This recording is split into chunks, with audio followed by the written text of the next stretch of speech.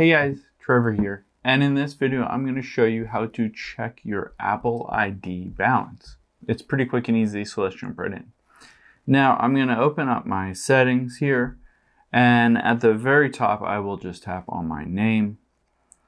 And now you can see midway down is media and purchases. I will tap on that and then tap where it says view account.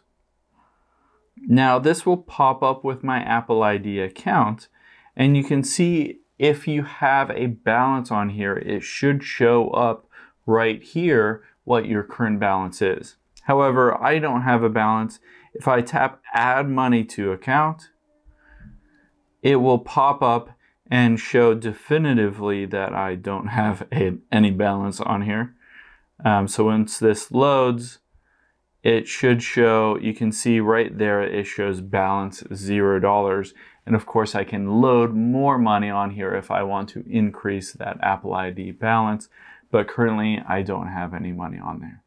Hope this helps. Thanks for your time today, and I'll see you on the next one.